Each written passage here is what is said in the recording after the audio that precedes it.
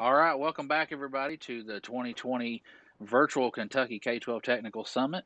We are here with our last session of the day, our 4 p.m. session talking about deployment. We know that a lot of us, we were just talking about, have been buying Chromebooks and Chrome devices for so many years that we don't do a whole lot of Windows and Mac OS devices like we used to. But we've got a great panel with us today, and we're excited to talk about this. If you got any questions or comments, make sure you're putting those in the YouTube live chat. We've got Clayton Potter and Courtney DeRossett here with us watching the YouTube live chat as well as the Twitter chat. Make sure you hit hashtag KYTex today. And then, of course, at the end of the session, there will be another exit survey for the 1 hour ELIS certificate, as well as feedback for the session, and we really appreciate that feedback. So I will turn it over to these guys. Today we got Mr. Randy Bailey and Mr. Mike Muncie with us, and I will get out of their way and hopefully enjoy this last session, everybody. Thanks for joining us. Thanks, Neil. This is Randy Bailey with Letcher County. I'm going to start doing a little presentation today from a Windows perspective at looking at trying to do some deployment for Windows, and not only Windows, but deployment for software for Windows machines. And my intention is to try to get to the point of kind of giving you an idea of what you can do with Endpoint Manager. Previously called Microsoft Intune. So in trying to do that, there's a couple of scenarios that I want to discuss initially. The first scenario is, what do you do with those machines that have died? So you've got a machine that the hard drive's completely dead in. Well, obviously you got to get an operating system back on that machine some way. If you replace the hard drive, I typically tend to use a free product from Microsoft called Microsoft Deployment Toolkit. Now, what I like with Microsoft Deployment Toolkit, and I'll go ahead and share my screen here if somebody will verify to me that my screen does share. Okay, let me switch windows for you here.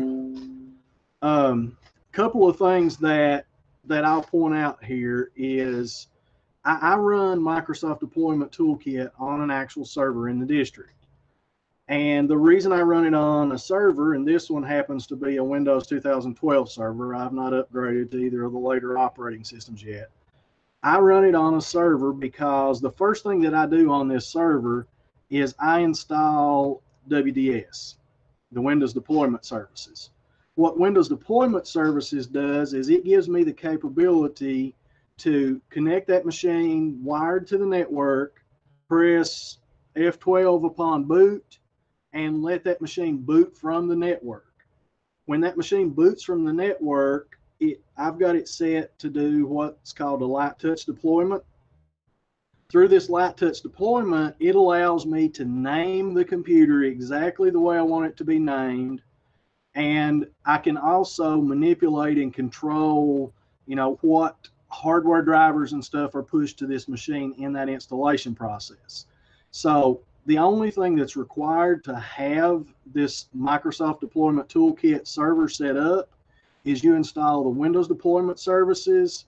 I'll jump back over here for just a second. You have to have the Windows Assessment and Deployment Kit as well as the pre-installation environment. And then you can install the actual Microsoft Deployment Toolkit. Now, with those three pieces on there, you get an interface that looks, if I can get it to switch, like this. And what you'll see in this interface is I've imported an operating system. Currently, I have Windows 10 build 1903. When I import that operating system, I have the option to deploy Windows Education, Windows Enterprise, Windows Pro, or any of those various different versions that are in there. I also have the ability to build out drivers for all the different kinds of machines that I have in the district. So when I go in here, I've got these older Dell machines. I've got a lot of the newer bite speed machines that I've been buying in different models, and each one of these machines has its own set of drivers. So what I can do is import the set of drivers for that particular machine, and when I push an image to this machine, it uses variables that are WMI variables written into the machine to be able to pull out the model and the manufacturer, and it can drill down and only push this particular set of hardware drivers to that machine. So it saves you a lot of space in your image process.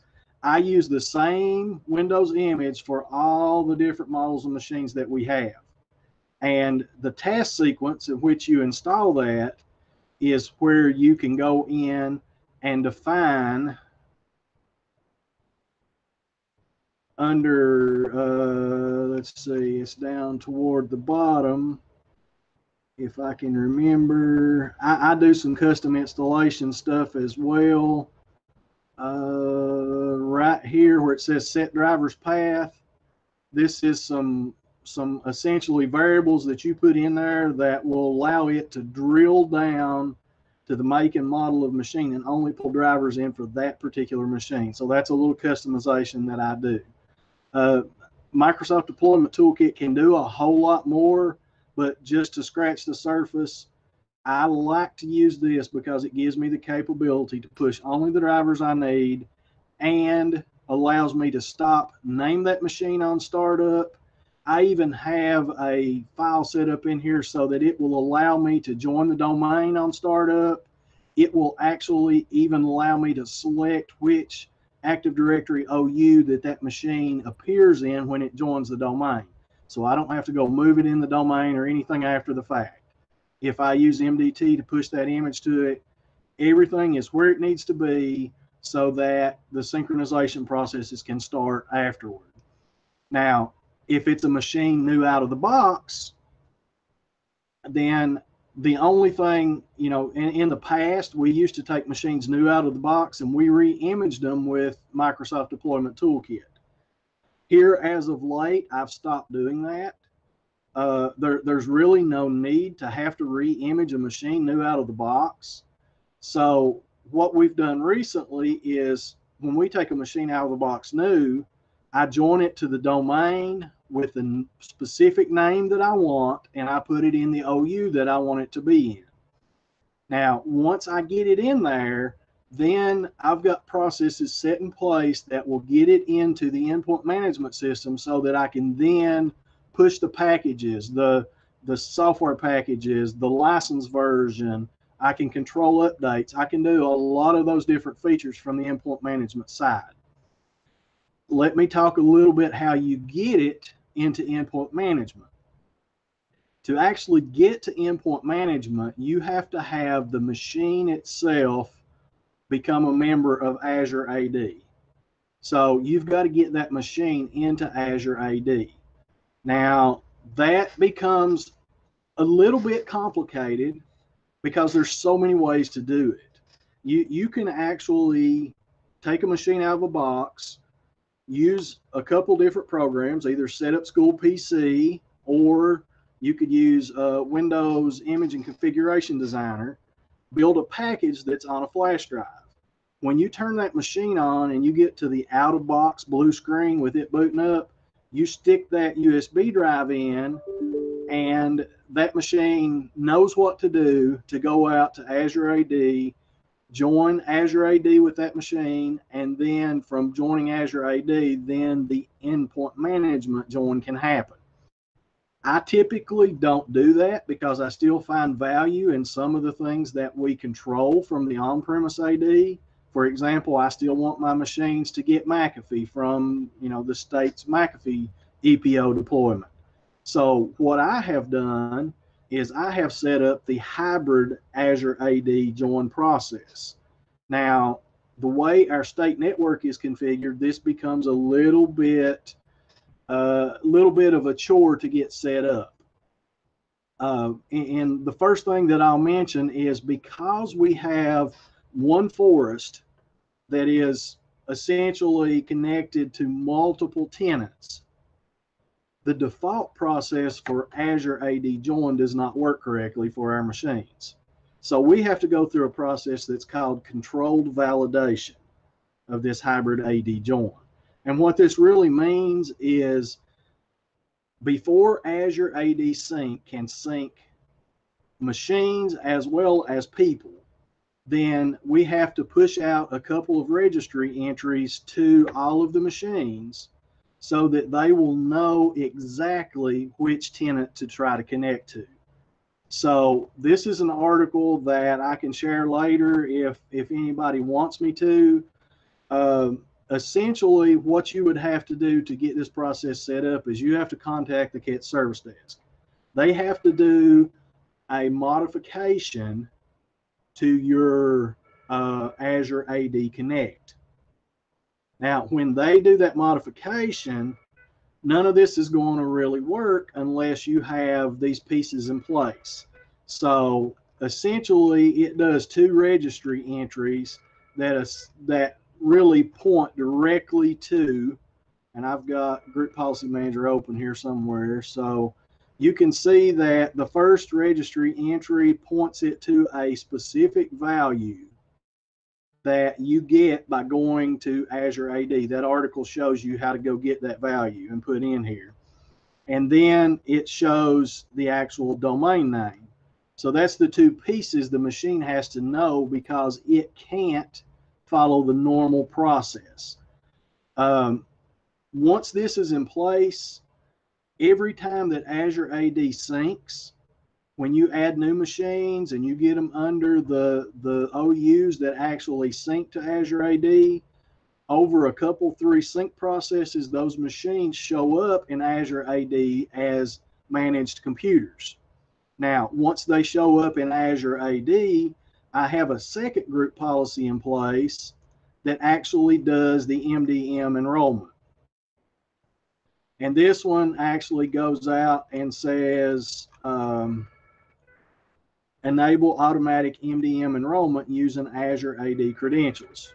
Now, you have to have some stuff set up on the endpoint management side up front before you start doing any of this. There's some basic configuration that you have to do as you would with any MDM type solution. But once all this gets in place, it takes 2 or 3 Azure AD sync cycles. Once you log into an account that is licensed for endpoint management, and that comes along with the A3 and above licenses, if you have a machine that is licensed for this, your machines will simply show up in Azure AD, and then once you log in with an Intune licensed user, those machines then become Intune managed. Now, if I jump back over here to the Office 365 Admin Center, the Endpoint Manager has its own little blade in here. So if I click on Endpoint Management, it brings me over to this tab that I've already got open. Now, one thing I'll point out, as you see, it shows a whole lot of errors here on device enrollment failures. So those errors in my particular situation, I have an Area Technology Center. That Area Technology Center has never had any licenses deployed to my Letcher tenant.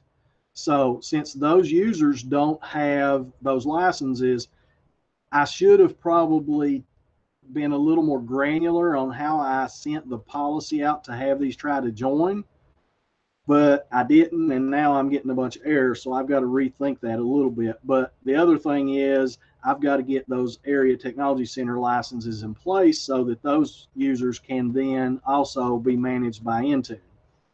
But in looking at the Endpoint Manager, you can look at devices, you can look at the apps you want to deploy, you can do some stuff with endpoint security, you can run reports, you can do stuff based on users and based on groups. With the devices, if I go here and click all devices, then I start looking at all of the devices that I have inside my district. Now, one thing that I wish was a little different The management inside of Endpoint Manager is not based on organizational units. Those organizational units do not appear here. So when you start managing, you've got to manage based on groups. So what I have done is gone out here and create several groups. And most of the groups that I have, if I search for groups, I have created dynamic groups. So these groups are based on the name of the computer. So for this particular group right here, if this is a computer at the school Arley Boggs Elementary, that's a student Windows 10 desktop. That's my nomenclature that I use. If it starts with that name, then any policies that I assign to this group get deployed to that workstation. Now, the good thing about this is even if we're in NTI territory, Intune works from anywhere. It doesn't have to be on-prem for this to work.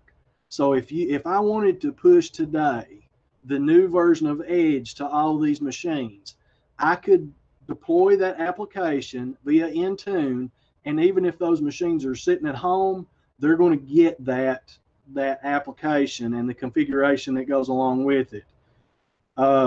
One of the things that I do, I'll kind of just show you a few things that I do here because I'm pushing close to my 20 minutes at this point. But a few of the things that I do with the applications, and I'll just jump to Windows applications. By the way, you can manage iOS, you can manage, this is a full MDM, so you can manage other platforms from this. I push out an older version of Acrobat Reader to some machines. I push out Firefox, I push out Chrome. I've got other applications out here. One of the biggest applications that I push is the Office 365 product. Since we have the A3 license, we don't want our users to have to authenticate that license on the machine. So Microsoft has the new deployment process where you can do device-based subscriptions. With device-based subscription, the easiest way to deploy that is from Intune. So if you look at properties, you can go in and define all of the different properties. If I click on edit here, I can say, what do I want to happen here? I can define, what channel do I want this to be on? Do I want this to be on the monthly update channel? Do I want this to be on the semi-annual update channel? That does become an issue if you have testing sites, by the way, is you have to stay on the semi-annual upload channel. So you can define all this stuff. Office 365 is built in here as an app that you can go add. I'll jump back out here and let's just see if I say, where's it at? If I go to all apps and I say add, over here at the right, it starts building out these panes, so I can go down here and pick the different things that I want. Edge version 77 and later, I can do stuff with it. Windows Defender, Mac OS. There is also a wrapper that you can take, like a Firefox app. Since it's not an MSI, you can use a special utility that will wrap it and allow it to be deployed through Endpoint Manager. You've also got all those Office apps. If I choose Windows 10 and say select, then it allows me to go start choosing more stuff, and I can walk through the different settings there. So once these things are in place, essentially for me, it becomes a process of get it in Active Directory, get it in the correct OU, and get it named correctly so that it hits one of the dynamic groups. Once that's done, I just have to give it enough time for it to push the applications from the cloud to the device. That happens whether it's on-premise or not, which is a good thing for NTI situations like we're working in today. The other thing that I will point out, if I go back to devices, is I can also do compliance policies from here. which I don't necessarily do compliance policies, configuration profiles. When we started doing testing, and the game bar had to be disabled on Windows 10 machines to be able to use them for the state test, I pushed that policy as a configuration profile from Intune. So any machine that is managed by Intune automatically has the game bar disabled. I can push power settings for machines that sit in computer labs that are shared by multiple students every day, to keep them from having to experience that 2 to 3 minute logon if they've never been logged on to the machine before. I push a shared device profile. It essentially does several things for me. The first thing is it does not take 2 or 3 minutes for that machine to log on. It takes a few seconds, the student is logged on, but the other thing that this automatically does is within this configuration, I've defined the amount of space that has to stay free on that hard drive, kind of like a Chromebook does. So when too many people log into that machine, it starts taking those older profiles and automatically deleting them off to ensure that that hard drive stays clear enough to work. And that's similar to the way that a Chromebook automatically dumps extra users off. One of the other things that I do is I push the version. So if I take a new machine out of the box from a vendor and it's loaded with Windows 10 Pro, this setting hits it and automatically sends it, and you might see my multiple activation, I'd hit it for me. It automatically sends a multiple activation key to convert the version from that machine from professional up to Windows 10 education. I could change it to enterprise or education, either one, by just changing the key that I deploy to that machine. So I like all my machines to be sitting on the same version. I like the features that are in education, so I push the education key even if they come shipped from the company, with a different version. So that's just kind of an overview of some things that you can do here. Now I will go back and click on all devices one more time, because one of the things that I want to just briefly talk about is in enrolling devices. You can set up automatic enrollment, but there's also something called Windows Auto Deployment. If you're buying new machines, kind of like the white glove service that you get with a lot of the Chromebooks, you can buy machines from most popular vendors that will automatically enroll those machines into your Windows Endpoint Manager domain. And when they come to you and you take them out of the box and connect them to your network, they'll start getting the policies that you apply to them immediately. You have a few additional features with these machines that are in auto deployment or autopilot. You can wipe those machines. You can send those kinds of commands to it just like you would wiping an iPad or a Chromebook or any of those things. So this is kind of the push toward the modern world. There are ways that you can run this co-managed with SCCM, but the thing I like about this is no matter where the machine's at, you don't have to be on the local network to be able to get your packages.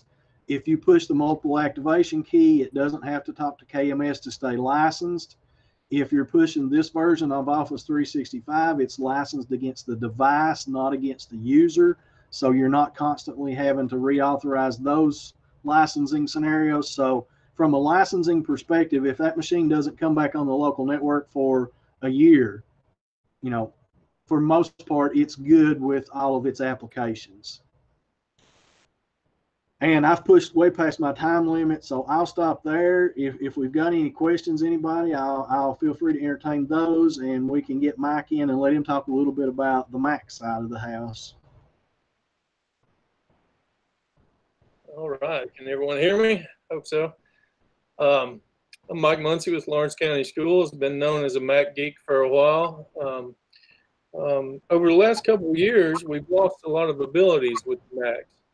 They have taken away our net installs and the way we used to do imaging. So a lot of us got used to doing workflows with Deploy Studio. And even before that, we would push out ASR images with Mike Bomba just proton pack server. So, you know, I've been doing it for a little while, and those were some of the things I was accustomed to. But one of the big reasons we can't image like that anymore is because during the installation is when the firmware updates happens on the Macs. Okay, so you want to be careful with that, because if you do imaging the old way, your Macs may start running kind of wonky on you, and it's because they don't have the latest firmware. And you always want to watch for that. There's times when you can still do ASR imaging, because so we have a lot of 2012 iMacs that only run 10.13.6, and that's probably, you know, it's going to be updated to a certain point, and that's where I'm going to deploy it from now on, so I can create ASR images with the tool I'm going to show you today.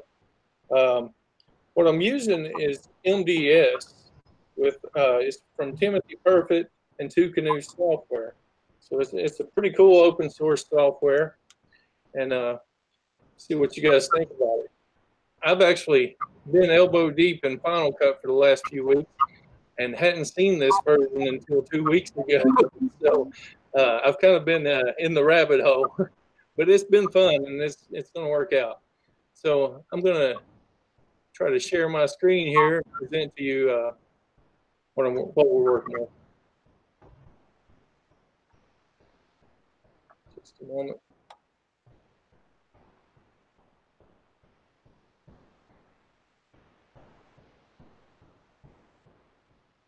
All right, can you see my screen now?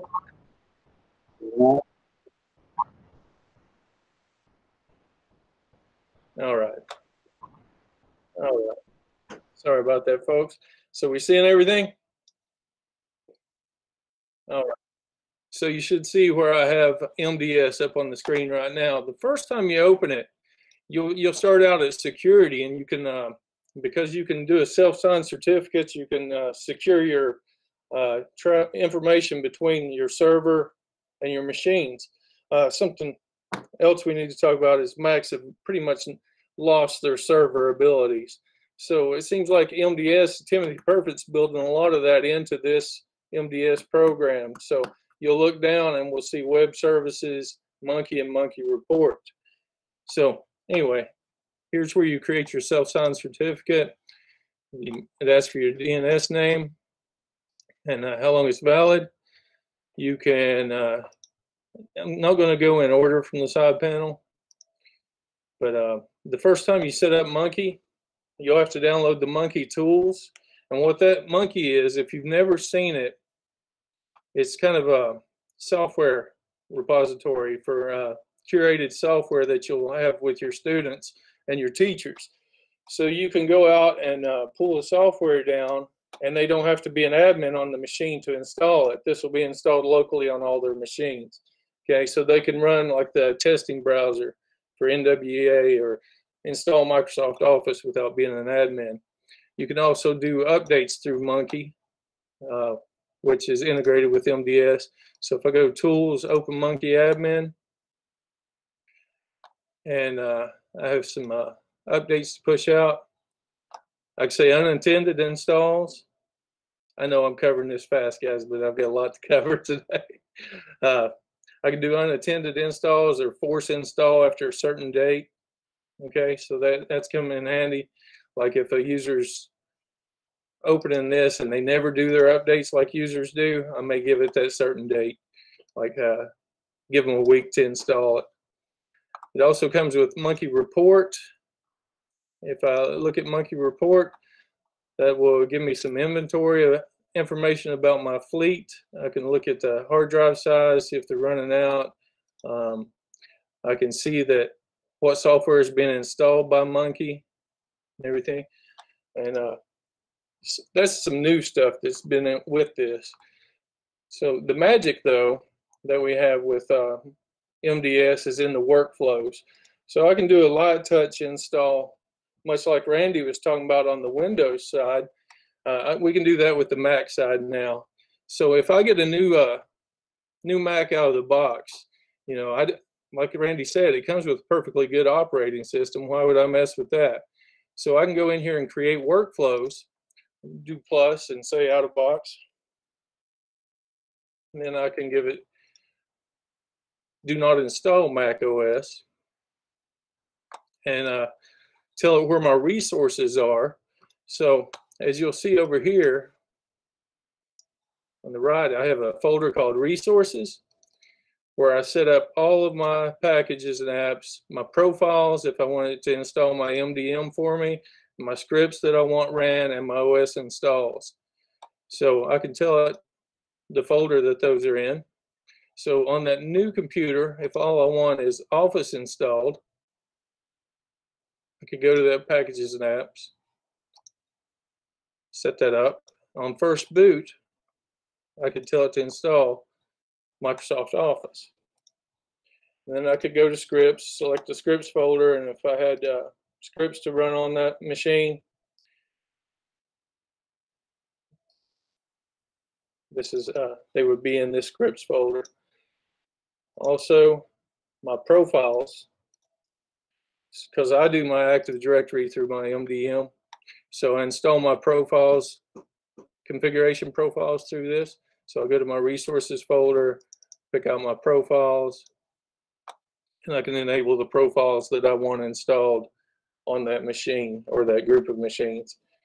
So if you see the arrows beside this, I can change the order things are installed in.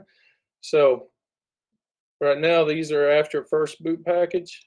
Our first boot packages are installed, but I've found that I have a little better luck installing my profiles after the first user logs in.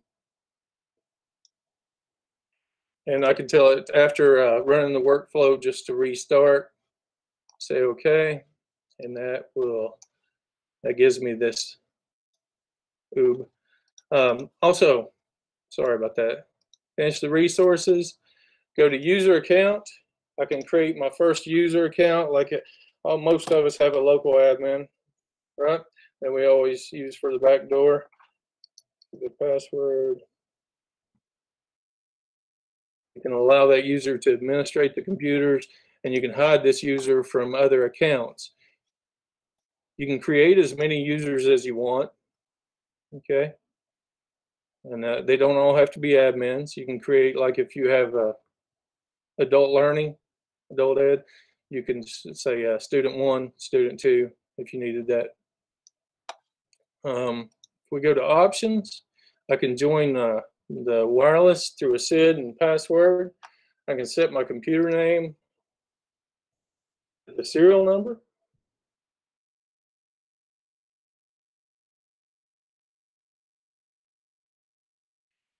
Or I can also prompt this, and when it's installing, it'll stop and ask me what I want the computer name to be. So that may become in handy if you install set up asset tags as your computer name, for instance. Trust the server certificate in the system keychain.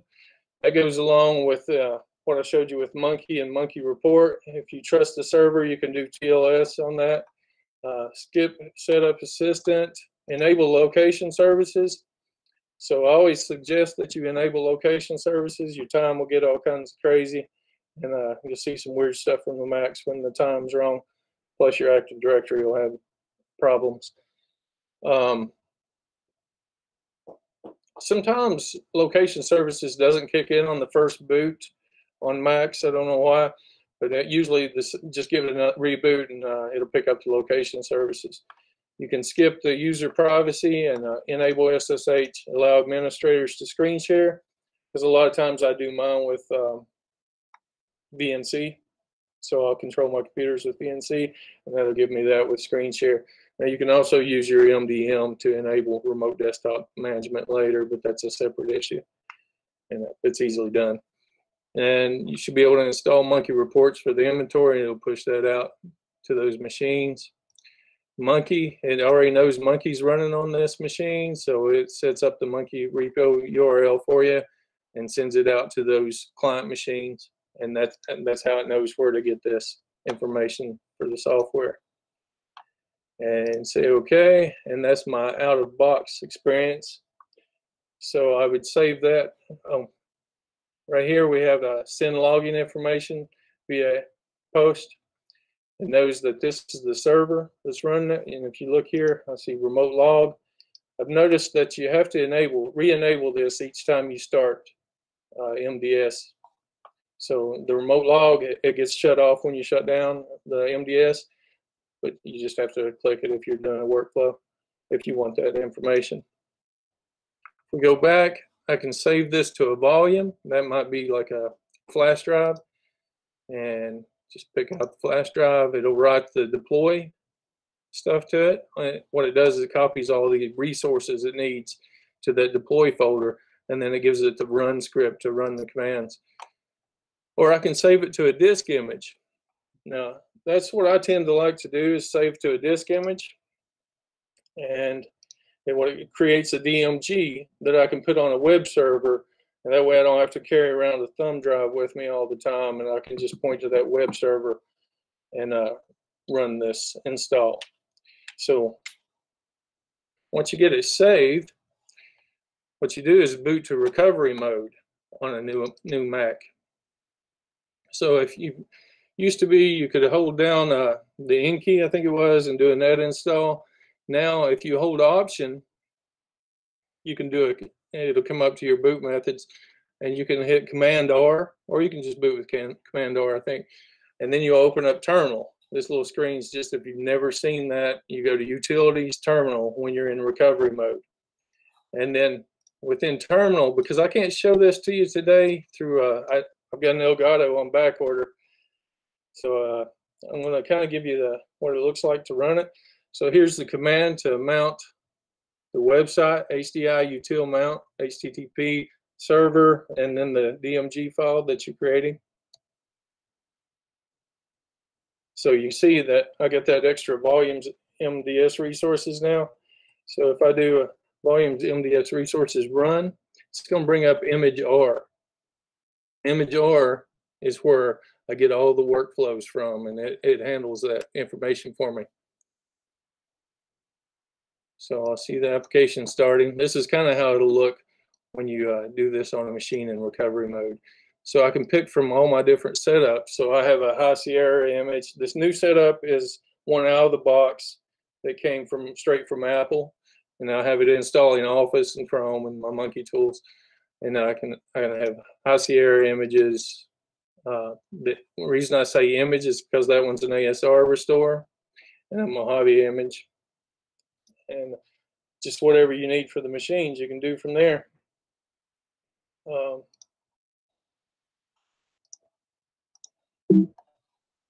Oh, just a second.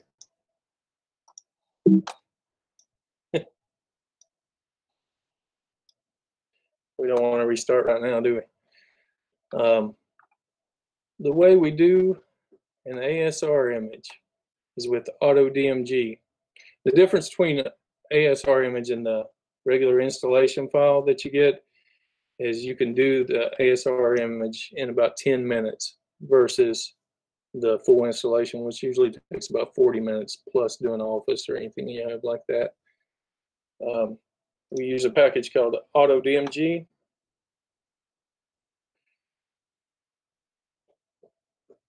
And of course, this is live, so I'm not going to get it.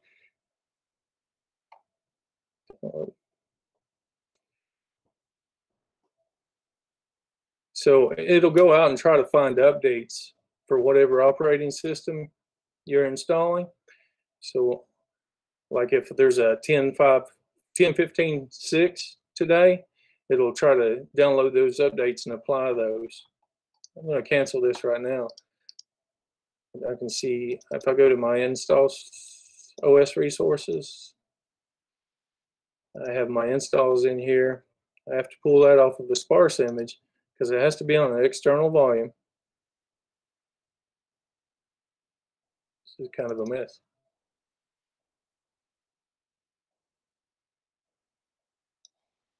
So here's my image opened up. I should see install. So if there was updates, it would apply the updates here. It would download those for me, and I canceled that, so we don't have that. I can add Office or any other software I want. I don't suggest you do that. I suggest you install that with Monkey. But you would click build, and that would build your ASR image that you could install in your workflow. So if I was doing a workflow here for new image,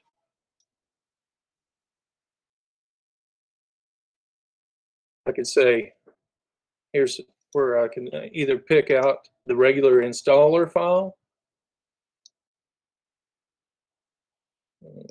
Sorry.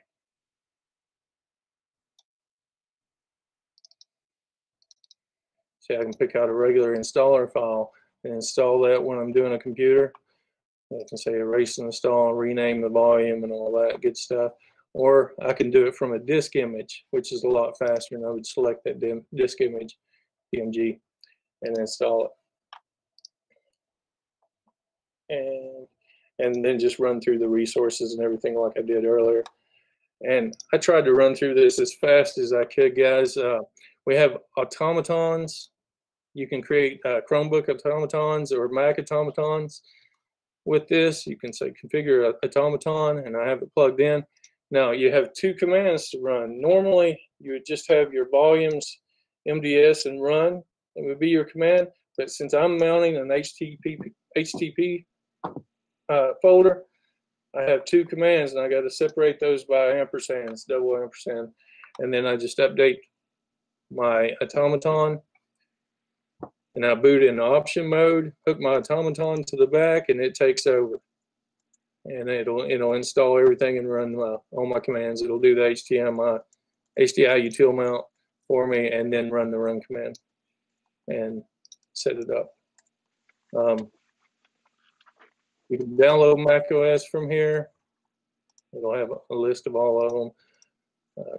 Create your installers. Like if you have an older machine, you can create an external boot disk with this. You can select the macOS installer, open, select target, and it'll give you the command there. And if you log into it, you can either use this and copy it to terminal and run the command, or you can click create. And you could always do that. This just gives you an easy way to get there. And I think, Neil, I am about out of time, but I kind of tried to push that through pretty fast. Yeah, that was really great. But I will say that all of these sessions today, thank goodness they're going to be on YouTube, and all of the great information that you guys, have provided all day today. We can always go back and hit pause as we work through that. And so really just appreciate everyone's work today, and appreciate you and Randy.